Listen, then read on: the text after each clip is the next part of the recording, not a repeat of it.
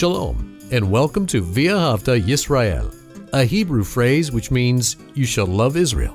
We hope you'll stay with us for the next 30 minutes as our teacher, Dr. Baruch, shares his expository teaching from the Bible. Dr. Baruch is the senior lecturer at the Zera Avraham Institute based in Israel. Although all courses are taught in Hebrew at the Institute, Dr. Baruch is pleased to share this weekly address in English. To find out more about our work in Israel, please visit us on the web at LoveIsrael.org. That's one word, LoveIsrael.org. Now, here's Baruch with today's lesson. In this week's study, we're going to see a most significant transition away primarily from the Sanhedrin, the Jewish leadership, the high priests, the elders and such, and a movement to the Roman leader in Jerusalem. And of course, I'm speaking about Pontius Pilate. Now, when we look at this scripture, we are going to see that Pontius Pilate, and him alone, he was going to make that final decision. We're also going to see that he had absolute authority under Roman law to decide what to do with Yeshua. And he acknowledged this power, and also we see that he wanted to set him free. So if he had the power, he had the desire to set him free, why didn't he? And the answer is this: because Pontius Pilate was a man pleaser. And the man that he primarily wanted to please was himself. He knew that if he did not keep the Jewish leadership, and hear that carefully, not the Jewish population in general, but the leadership, that they could report to Rome and make his position in doubt. They could threaten to rebel. And this would bring the judgment, the punishment of the Roman Empire upon him, and he didn't want to take that chance. So Pilate, he wanted to please the Jewish leadership. He wanted to do what he wanted to do for Yeshua because, as we'll see, he was convicted that this man was indeed a righteous man. But because of a political desire, an aspiration to hold on to that position at all costs, he made a decision that was unjust, a decision that was displeasing to God, even though obviously God used it. God did not cause Pontius Pilate to make this decision. It was his own selfishness and pride and a desire to hold on to that position as governor in Jerusalem. Well, take out your Bible and look with me to the book of Matthew and chapter 27. The book of Matthew and chapter 27. We're going to begin this study in verse 11. Now, we saw last week that it was the Sanhedrin who convicted him, although they did not want to carry out their verdict, this death penalty. They wanted the Romans to do so for a few reasons, one of which it was the Romans who would crucify. And all knew how horrible, how painful this type of death sentence was. And therefore, they wanted to show everyone, if you follow this one, if you believe in this one, if you're part of that movement, this may be what happens to you. So they wanted to use the crucifixion of the Roman Empire upon Yeshua simply to deter others from believing in him, accepting him, listening to his teachings. And then we see something else. We see that the Roman Empire had to also make a decision. Why? Because this had larger implications, a greater message than just one man and one community. Rome at this time represented the world. And we see a prophetic message, and that is this: how the world, when Messiah came the first time, the world rejected him, and likewise, we're going to see when he returns, the world also is going to be rejecting God. And there's another very important principle, and that's this. Pontius Pilate, he wanted to make the decision that he thought was in his best interests. And here's the biblical lesson for us. Whenever I do what I think is best for me, based upon how I see things, I will always make a ungodly, unwise, and the wrong decision. Why? Good decisions, godly decisions, righteous decisions are always based upon the revelation of God. You don't do it because of how it's going to impact you. You do it out of love for God, out of an agreement to His truth, submitting to Him, wanting to bring honor and glory to the Lord God Almighty. Pilate, he wasn't interested in that. So let's begin Matthew 27, verse 11, where we saw that Yeshua was bound and sent over to the Roman Empire. And we read in verse 11, Yeshua, he stood before the governor, and the governor asked him, saying, "Are you the king of the Jews?" Now, I would put a underscore under that phrase, the king of the Jews. That is an idiom for Messiah or the Christ. So Pontius Pilate, remember, even though he was a Gentile, he was living in Jerusalem. He dealt with Jewish people extensively, and therefore he would know a little bit about this term, the king of the Jews, relating to the anointed one, the Christ, the Messiah. He heard some things about it and he wanted to know, are you this one? And notice Yeshua's response. But Yeshua, he was saying to him, as you say. What does that mean? Literally, you say. And this is, in that culture, this is a way of affirming what someone said. That is, Yeshua was saying, yes, I am the Messiah. Yes, I am the king that you have mentioned. We also know in another gospel, Yeshua spoke to him saying, for now, my kingdom is of another world, but there's coming a time when that's going to change. So Yeshua affirmed who he was. Now move on to verse 12. And in their accusation against him. Now, literally, it simply means among this accusal, their condemnation of the Sanhedrin of Yeshua. We see that in light of this condemnation against him, this sentencing him, and who did it? This accusation was made by, the text says in the middle of verse 12, the high priest and the elders. Notice it says, and I want to translate this literally, it says, nothing, absolutely nothing, he answered, was his response. So against these charges that he's guilty, and that's what this accusation said, he was guilty. He was worthy of the death sentence. They sent him over bound, saying that he is a dangerous man for the well-being of the Roman Empire. All of this is understood. And Yeshua, he answered nothing. And again, based upon the Greek text, what is emphasized here is the fact that he said nothing. No response. And then notice something else. Verse 13. Then Pilate says to him, do you not hear all that they testify against you? And again, what do we read? Look at verse 14.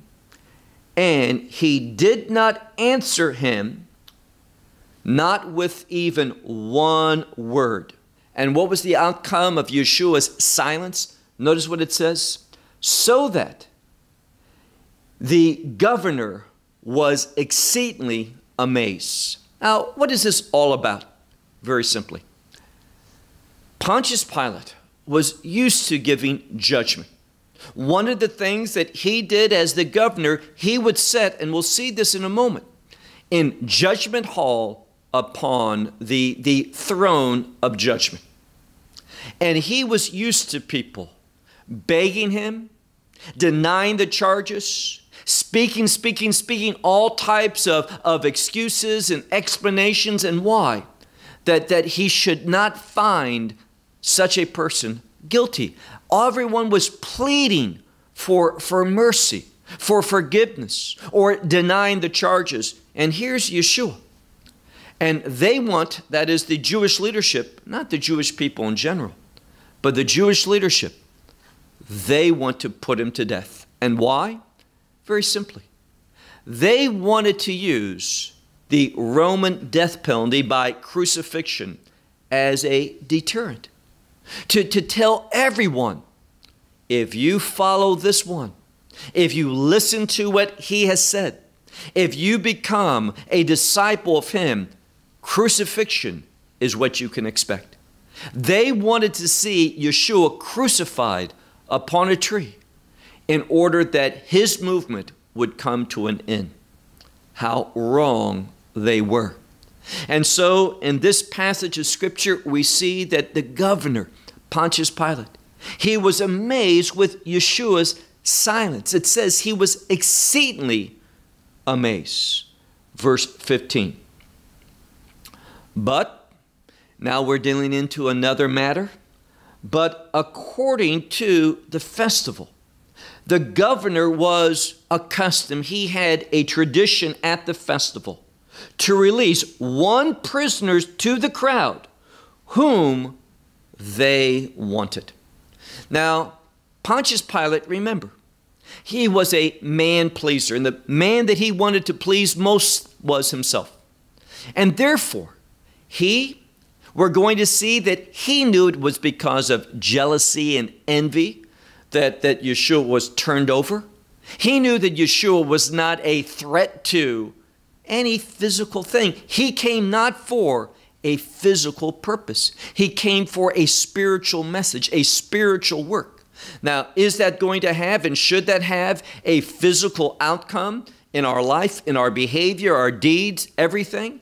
Obviously it should. But Pontius Pilate knew all of these lies, all of these statements that were coming to him from the leadership, the Sanhedrin. He knew that Yeshua was not a threat that Rome at that time needed to be concerned with. So he wanted to use this tradition that always the governor had.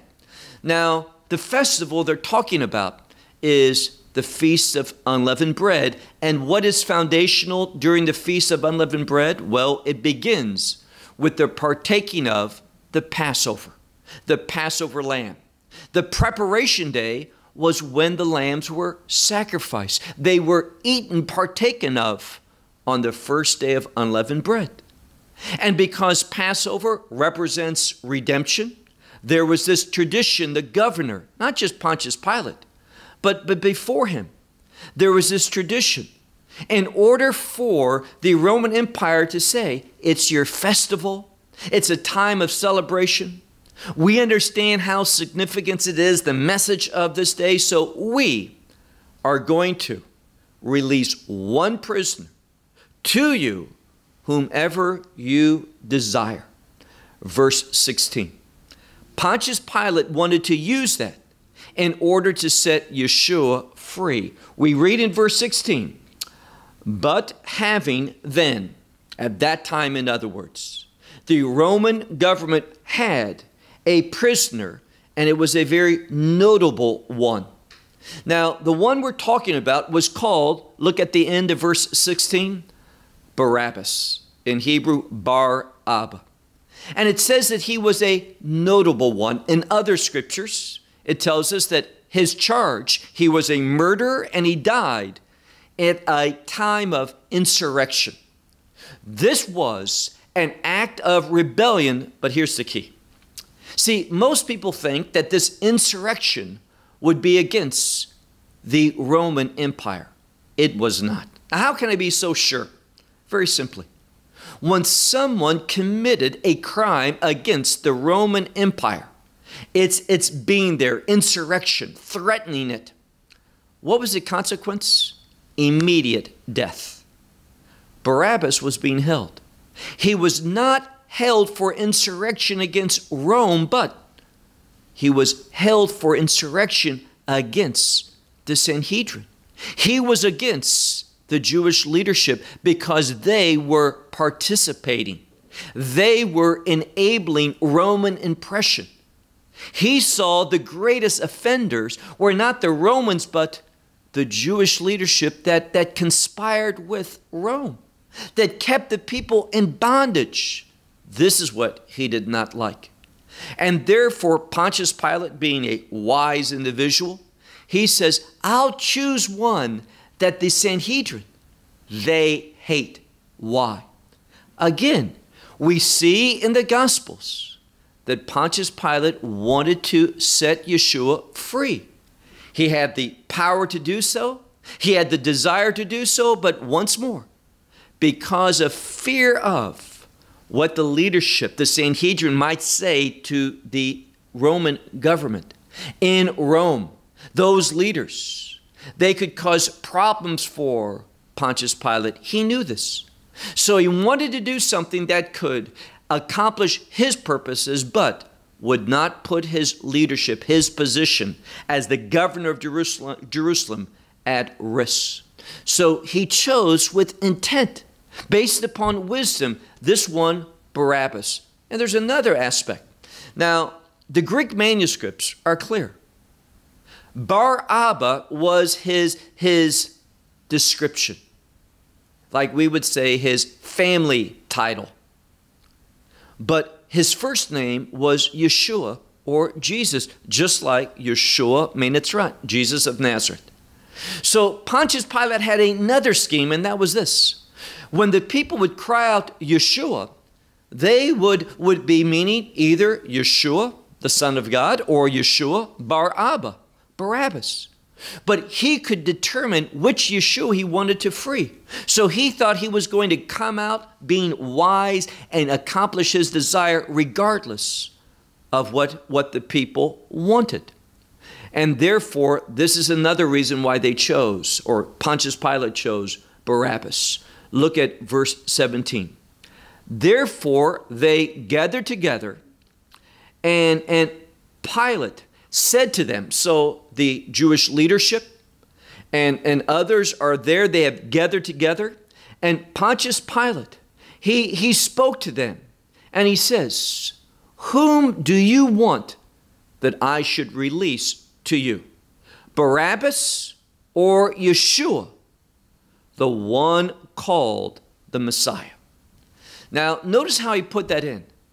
This one who is called Messiah the Christ. Now, here again, he was hoping that people would say Yeshua, and then he could make the decision. It was Yeshua, the one called the Christ. So he gave them this choice. And notice something. Look, if you would, to verse 18. It says, for he knew. Now, this word knew, if you do a good study of this word for knowing something, it's in a very unusual and a very significant tense. It's in what's called the Greek pluperfect. What does that mean? It's something very remote.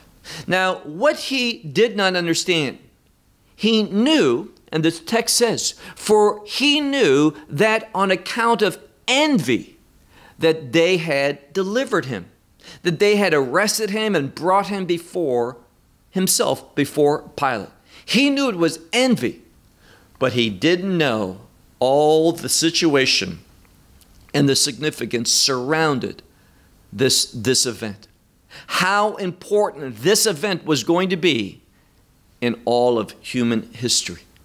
So he had a very remote knowledge of the significance of that day and the decision that he was going to make. Verse 19. We read, and he was sitting upon the judgment seat, the bema. So as or while he was sitting upon this judgment seat, notice what happened. We find his wife. Now, a wife biblically, and we always need to look at things from a Torah perspective. And a wife is a helpmate. And certainly here, this woman, Pontius Pilate's wife, is going to give him good advice. Advice that did not just originate from within her, but rather God communicated to her. How do we know this? Well, notice what it says in verse 19. While he was sitting upon the judgment seat, his wife sent to him, saying, nothing of you. This means have nothing to do even with this righteous one. Now, notice here, his wife, a helpmate, is telling her husband, presumably, she loves him. She wants him to do the right thing. And she says, nothing. Have nothing against this one. And what does she say about this one? This one who is righteous. Very significant. Now, how did she know about him? That he was righteous? What was going on? Well, the scripture tells us. She says, for much I have suffered today. According to the dream, a dream about him, concerning him. So God presumably gave her a dream about Yeshua, that he was righteous and that her husband should have nothing to do against this one. Verse 20. But the high priest and the elders convince the crowds. Now, does your Bible say that? Crowds? Most don't. But if you look at it, it says just that the elders and the high priest, they convinced the crowds. It's in the plural. There were many different groups there. See, if you were under the impression that it was just Jewish people here, this is wrong. There was a variety of different crowds of people. And these leaders, the high priests and the elders, they convinced in order that they would ask for Barabbas and Yeshua that they would destroy. Meaning that in the end, Yeshua would be no more. That's what they wanted to do. Now, it's something very important that you need to learn. And that is, at that time, at that judgment hall, the variety of people who were there, most of which were not Jewish. Now, how do I know that? Well, if you look, and for the sake of time, I'll just give you the scripture. John chapter 18.